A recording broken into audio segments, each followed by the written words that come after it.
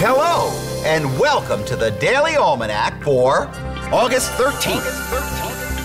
So, let's get started. First day in history!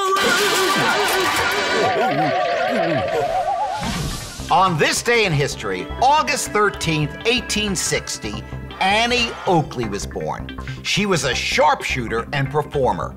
As a youngster, Oakley learned to shoot a rifle in the woods of Darke County, Ohio. Her career as a sharpshooter started at age 17 when she defeated the noted marksman Frank E. Butler at a competition in Cincinnati, Ohio. She traveled with the Buffalo Bill Wild West show for 17 years. A railroad accident in 1901 partially paralyzed her, but she continued to perform until her death. Also, on this day in 1942, Walt Disney's animated feature Bambi premiered at the Radio City Music Hall in New York. And on this day in 1982, Shani Davis was born.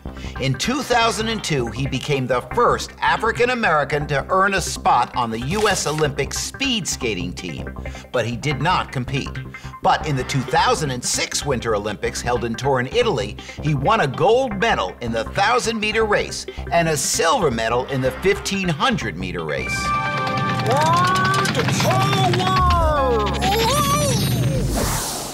Today on Word Power, we're going to talk about the word enthusiasm. If you feel enthusiasm, you feel deep excitement and passion about something you're doing. If you love to play soccer and learn new skills, you practice each new move with great enthusiasm.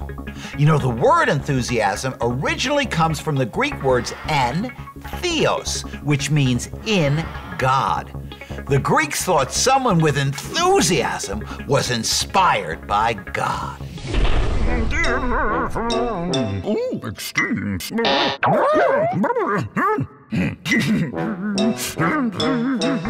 Today on Extremes, we ask, what is the greediest animal on the planet?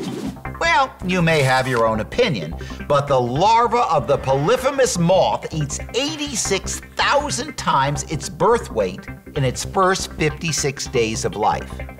All right, most human babies weigh about 7 pounds, which is 3.2 kilograms when they're born. If a human baby ate as much as the polyphemus moth larva, by the time the baby was 2 years old, it would weigh over 600,000 pounds, or over 272,159 kilograms. Wow. Health tips. Never touch or play with chemicals and household cleaners used by your mom and dad. You see, even ordinary household cleaners can be extremely dangerous. If they accidentally splash or spill or spray into your face and eyes, they can cause painful and permanent injury.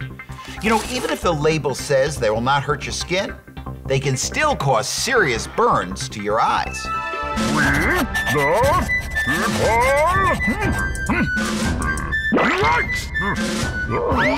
Before the signing of the Constitution, America was made up of 13 colonies ruled by England. Following the Revolutionary War, these colonies, although they had formed a League of Friendship under the Articles of Confederation, basically governed themselves. They feared a strong central government like the one they lived with under England's rule. However, it was soon discovered that this weak form of state government could not survive, and so the Constitution was drafted. The Constitution defines and limits the power of the national government, defines the relationships between the national government and the individual state governments, and guarantees the rights of the citizens of the United States. Well, that's all the time we have left today for Daily Almanac. Thanks for stopping by, and I hope to see you tomorrow.